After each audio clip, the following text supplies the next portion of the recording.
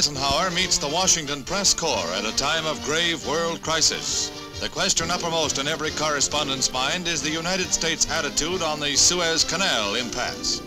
After listening to several preliminary queries on the subject, the President is brief and to the point as he says, "As you know, this country will not go to war, ever, while I am occupying my present post, unless the Congress is called into session and Congress declares such a war. And the only exception to that would be in the case of unexpected and unwarranted attack on this nation, where self-defense itself would dictate some quick response while you call Congress into action.